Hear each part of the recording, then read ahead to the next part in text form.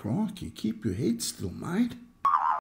Hey, morning, Tyler, mate. How you doing? Would you like to have a game of William Tell with me? Oh, hi, Jeff. Yes, that sounds like fun, but I don't know how to play William Tell. Nah, mate, it's real easy. You can learn as you go along.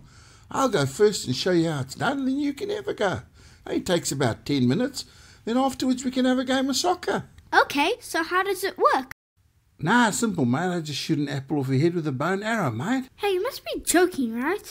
No, dead serious, mate. Let me go and fetch the kits along. Right, mate, I'm back. There's the ball for Ron. Who's Ron? Later on, mate. And I got all the William Tell kit, mate. A big juicy apple, an arrow, and another one just for in case. And the bow. Give me a second here, mate. I just want to check that the bow's working all right. Nah, mate, that's perfect. Gee whiz, Jeff, that was kind of close, don't you think? Nah, mate, no worries. You're in safe hands with me. I'm an expert at this game, mate.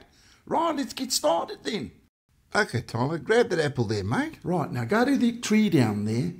Balance the apple on your head and make sure to stand real still, mate. Okay, you mean like this? Yeah, that's perfect, mate. Right, let the games begin. Oops. Ouch! You shot me in the eye. I'm half blind now. What kind of stupid game is this? Sorry about that, mate. You must have moved or something. Don't worry, I've got another arrow. Let me see if I can hit the apple this time. I'll try from a different angle. Are you serious?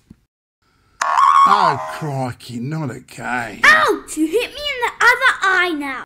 Gotta go home. Bye. But what about soccer, mate? My mom said when it gets dark I must come home. That kid crazy, mate.